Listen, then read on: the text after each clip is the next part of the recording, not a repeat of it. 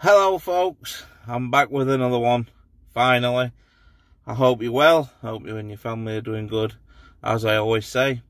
And I hope in the time since my last video, you've managed to make some magical summer memories with the people that mean the most to you.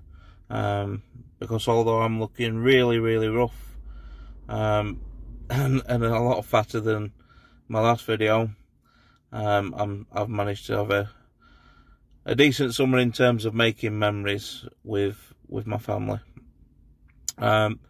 This video is sort of I would say a little bit of a follow-on from my last video, which was the consequences of gambling addiction. How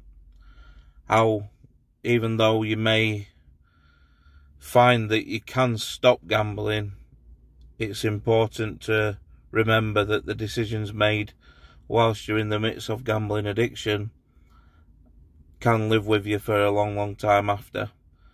It doesn't mean to say you will have a really unhappy recovery. It's just being mindful that if you are in the midst of a gambling addiction at the moment, the actions that you're taking now, particularly around your credit rating and such, can live with you long after you do manage to stop gambling. And it can hinder you, it can hinder you going forward in life in terms of a mortgage, and as I spoke about in the previous video, and other financial aspects. But there's nothing stopping you once you have stopped gambling, if you are struggling with it, having an absolute fantastic life after you've found a way to stop. Just financially it can impact you, and I'm certainly feeling that right now.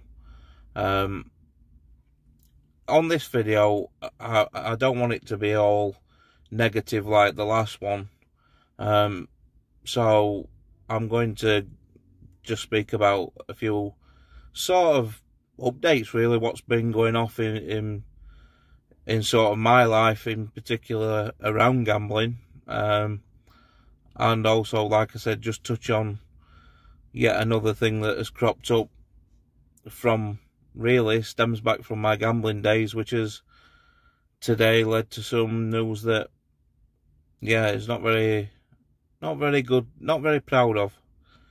So in the last video, I spoke about how we're finding it difficult to move house, and we're stuck between, a really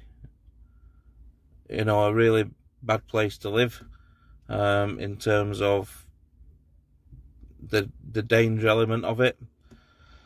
That's still the same. We cannot get out.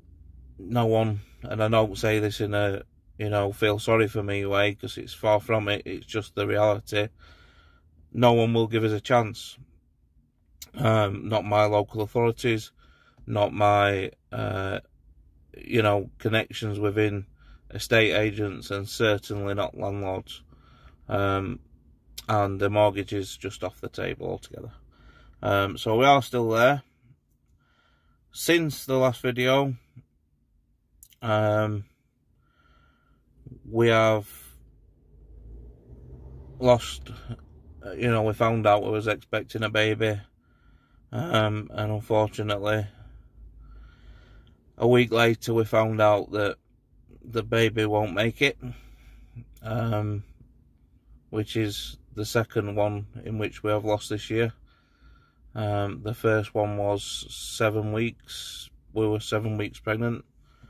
So that's obviously tough, and I'm trying not to make this a really negative and down video. I'm just also sort of highlighting that events can happen in your life when you have stopped gambling, when you are in recovery, and it is sort of, it can be for a person who is perhaps feeling not at their strongest, it can be a testing time as to whether you fall back into your previous escape to gambling, really. For me, personally, I've not wanted to go back. I've not planned out any ways to go back gambling, to escape to gambling, and I've certainly still got barriers in place, such as GamStop, that would make that difficult anyway. It's been a tough time in what I've spoke about, you know, with losing 2 pregnancies, you know, not just for me but for my wife.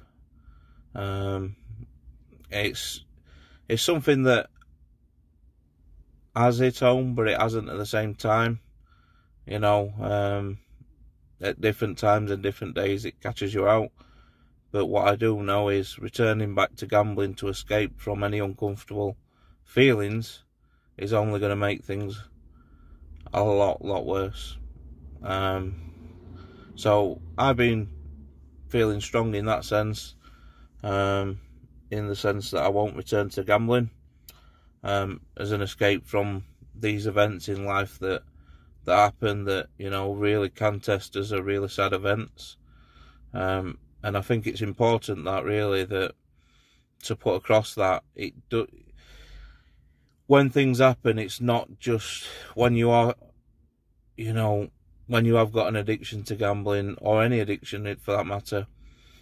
I think personally it's about finding a different way to cope, finding a different way to sit with the feelings that you are feeling, the emotions, and not just jump straight at gambling, straight at drink, straight at drugs or gaming or whatever escape that you have, but learning to sort of deal with your emotions in a different way, and whatever way that is for you, whether that's some help that you might go and get to learn, or maybe that's a hobby that you pick up that's beneficial.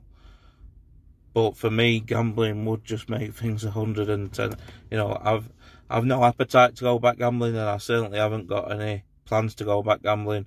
And I certainly have the knowledge that previous experience tells me it would be a real bad mistake to go back as an escape from gambling, and also a temporary plaster over something that's much more deeper than that. So yeah, that's one of the messages I wanted to come out of this video, that in recovery you will still face events in life that are, you know, enough to knock you, enough to bring you down, enough to potentially lead you to a dark place mentally. But it's important we don't just go back to that escape that we always have, because that is only going to make things a lot worse. I'm living experience of that. Many of us have probably done this, felt this. You may be able to relate. And I think, like I said, it's important we find other ways to manage our emotions other than returning back to the thing that caused a lot of problems. Away from that, on a slightly, up until today, a slightly better sort of part of it, part of what's been going off since I've updated. I did indeed land a job with a charity, and that was to set up working alongside someone else to set up a gambling service, which would go into colleges, schools, deal with, you know, children between 11 and 25 in the local area, to highlight the dangers of what gambling can do, to create awareness, but also to find what might make them feel easier about being able to talk if they are struggling with gambling.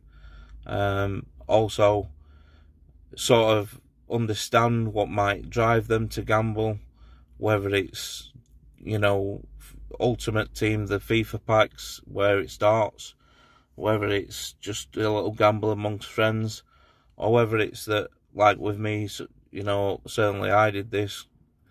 I having a mad interest in football and begging family members to put a bet on for me. But yeah, sort of a research type thing as well. And that was going really well. I was going in and doing speeches, talks about my story really to young children, well, young adults, children, all the way up to 25, from 11. And it really gave a sense of you sort of at least trying to make a difference, so we can minimise, hopefully, how many me there turns out to be in the future. Because I don't want anyone to go through what I have, and worse. You know, people have gone, you know, they've not come out of this, unfortunately. So I've been trying to offer my story in the hope that it would educate the next generation of people who are turning, you know, a keen eye to gambling, and at least give them the awareness of the dangers of what can happen. Not everyone will experience difficulties with gambling, but I think there's that much thrown out there about gambling's fun, gambling's a way to socialise, gambling's this and that, but not enough about the dangers, and that's what I was doing by telling my story. The other half to that was more admin based, working in the office, and it's that part today that I have been actually released from. I did struggle with that, working in an office, in terms of with things that's gone off recently. My mental health hasn't been fantastic. I've been really unstable, down to, like I said, what's gone off recently, and also where we live. I'm not sleeping very well, things like that, through worry about the danger, and it has impacted on my performance on that side of it in the office, doing the admin. And to be honest, I've been, you know, I have been given support from the employer, but it's got to the point where they felt, and to be honest, I sort of do agree that I shouldn't do the admin stuff. I shouldn't go in the office and do that sort of stuff at this moment, and instead I will just concentrate on going and doing the talks with them, going into schools and colleges and wherever else, and doing the talks, because that's also where I feel I've brought most value to the charity and to the people we are interacting with. And so that's what I'm going to be doing. I've been released from one half of the job to just do the other part, which is doing talks. And I think that's where, like I said, I feel I bring a little bit more value than, you know, the office side of it at this moment, while my mental health is how it is. So that's a bit of the sad news that I touched on at the start, that we found out, well, I found out today. But again, that comes back down to the decisions I made while I was gambling. As I touched on in the last video, it does come down, these mental health issues I've got now, you know, the guilt and the worry about the danger, about where we live, things like that. It's all as a direct result of what I did when I was gambling. Had I not, you know, ripped companies off and took loans that I couldn't pay back and got us into all sorts of financial difficulty, you know, not paid landlords and things, we wouldn't live where we live now. We would live in a, you know, what I hope would be a lot safer area, a lot safer house, with a lot safer neighbours perhaps, and, you know, I wouldn't feel the guilt that I feel now, and therefore it wouldn't impact me as much as it is now, and I would be able to sleep at night, which is one thing.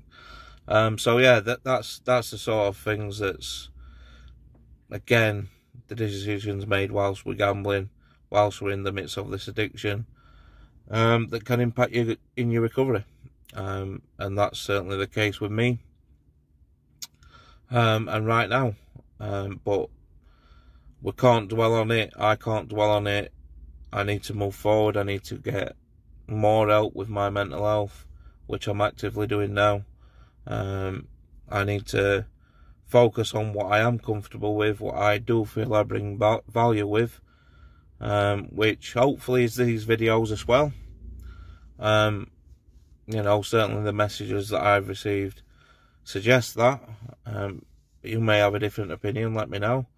And also going into me colleges and things and doing talks, sort of on a ad hoc basis, really, for the charity. So that's what I'm currently up to. That's what's been going off. So it is a little bit of an update video, but with a few key messages in there. To recap, you know, the consequences of gambling can live on. Gambling addiction can live on, even though you do manage to stop, in the sense that it can ruin your financial future. It's important that if you are struggling with gambling, you do speak out now. In my opinion, reach out to me, reach out to your local, even, you know, such as a charity that might be in your area. Reach out to GamCare, who do an excellent service over the phone. You can have counselling really quite quickly with them. And maybe look at GA website, Gamblers Anonymous. It's important that we all help each other, you know, not judge people. If your family member's affected by it, you know, I know how difficult it's going to be for you, but let's help them. Let's help them get better and hopefully not ruin their futures financially like I have, and bring all the mess that I did, you know. The other message, again, to recap, is when things happen in recovery, you know, testing times in life, it is important, as I'm finding now, not to go and jump back into your addiction as a form of escape. We need to learn to manage our emotions differently to what we always have, because ultimately, if you're watching a channel like this, you know, you're either struggling or you know someone who is struggling, and I think we all know that if it gets to that stage, going back to our addiction isn't the answer. You know, it really isn't. It's going to make things a lot worse. So yeah, just as an update video really, but also to touch on a few key parts that I've certainly found as I've been going on. As for videos coming out in the future, I've spoken before about this. I aim to do videos. I still, to this day, aim to do videos twice a week. Things get in the way, life gets in the way, mental health gets in the way. As you can probably see, I'm not looking too great now. You know, things aren't fantastic all the time. It doesn't mean I'm not happy. You know, I have precious moments with my wife and daughter. Happy times, really happy times, genuinely. Memories that will last forever. And I'm happy in that moment, and I'm present, and recovery is good in that sense. It's just also, alongside it, there is difficulties with my mental health, with the, you know, the guilt of the past, as I've just explained, and the consequences that we are living as a result of my gambling addiction. But you can go on to have some fantastic memories in your life if you are in recovery. You know, you can be present, which is a key thing. Instead of on your phone, on your laptop, whatever, gambling away, you can be present in the room. I still have all that, and I enjoy all that, and they're really good times with friends, my wife, my daughter, and we can have a fantastic time, really. But it's also, as I've said, and I'm trying to put across strongly, your consequences are still there if you don't do something about them, either early on in your recovery by sorting your debts, and I know it's blunt, but not burying your head in the sand like I did. but also, hopefully, if you are struggling with gambling, try and catch it and do something about it earlier. Recently I saw a gentleman that had, I would say, got to the stages that took me 15 to 20 years to get to how bad I was with gambling. And this gentleman was recommended to play a slot one day by a friend at work, and I think he deposited a really small amount. And in 7 months it took him to a real bad place, and I would say it was as bad in 7 months as it took me 15 to 20 years to get to that stage. And that just shows us what gambling can do, what it can do with all the offers, the way in which the gambling industry work, where they target you. I would like to mention this actually, because I have been using it quite a lot when I'm talking to students. As youngsters, we're taught, if a stranger offers you sweets and asks you to get in the car, don't do it. I think when gambling companies are offering free bets, deposit matches, things like this, I'd like people to look at it in that light. They're offering you an incentive. They're offering you sweets to get into their car, their website, to their bookmakers. They're trying to lure you in. That car journey might go okay. You might get A to B and be fine. Quite a lot of people will. But once you're in that car can go anywhere. And it's important that you don't never come out of that car the same. Like me, where real bad things happen in that car. Real things that not just affect you, but your family, your wife, your husband, your kids. And really, you know, damage you. Sorry, guys. And unfortunately, I got in that car. I was blinded by the lights, the sounds, the noises, the penny dropping, you know, the luring in by the free bet offers, the deposit matches. I fell for it time and time again, got in the car time and time again. They're grooming you. They're wanting you to take the bait and join them. And then who knows where you will go from there. But people like myself are doing our best to try and highlight the fact that although the car may go from A to B, you might have an okay ride with these companies. You might also end up not coming out of the car. You might end up coming out of the car but never be the same again. And unfortunately for me, that happened. It is a danger. I would just like people to be aware of the dangers, and if you are struggling, see my videos, other videos that I've done about what you can help, do to help yourself stop. There's a few really good channels on YouTube similar to mine that's promoting, well, that's wrong word, but offering awareness and help on how to get through gambling addiction. Only Phil, I've mentioned that channel before. That's a really good one, really in depth at times, and I think that it's really great content that he puts out. Only Phil. There's a few others that really, I believe, can benefit you if you are struggling, or a family member, friend, someone you care about is struggling with gambling. I'm sorry it's got a little bit somber at the end, a little bit, yeah. I'll leave it there, folks. I'll leave it there. But thank you for tuning in. Let me know what you think about what I've said. If there's anything you disagree with, by all means comment. If you want a discussion about anything, my details are in the description below to contact me. I will try and get more videos out. We'll see how that goes.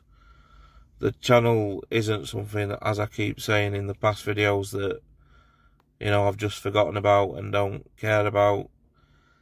I'll just do my best to get videos out that add value, that may help someone, just one person, not end up like me, or worse. Thank you, folks. Hope you're well. Take care. I'll see you on the next one.